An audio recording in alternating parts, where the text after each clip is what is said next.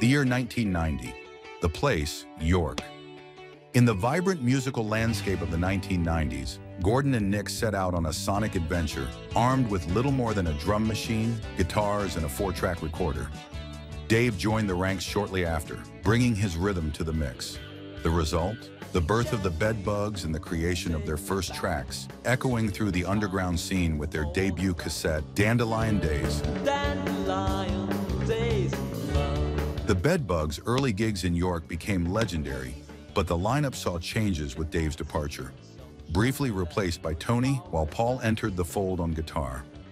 Undeterred by lineup shifts, the Bedbugs persisted, experimenting with drum machines until Dan's arrival solidified their sound.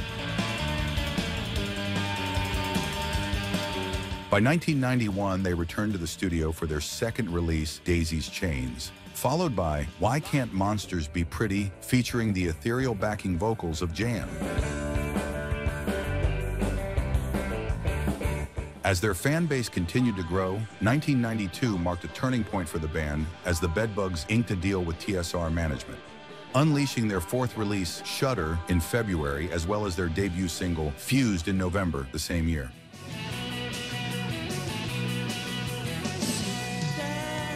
The EP catapulted them onto national stages, sharing billings with iconic acts like The Wedding Present, Dodgy, the New Fast Automatic Daffodils, and Doctor and the Medics. But as success bloomed, so did changes within the band. In 1993, Paul departed, finding fame with Shed 7, while the Bedbugs reinvented themselves as a trio.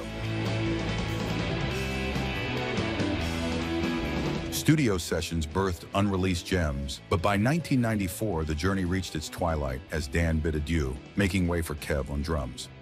In a final flourish, the Bedbugs returned to the studio to immortalize their fan favorite, Bogeyman, before bidding farewell in early '95, leaving behind a legacy of infectious tunes and untold tales waiting to be rediscovered.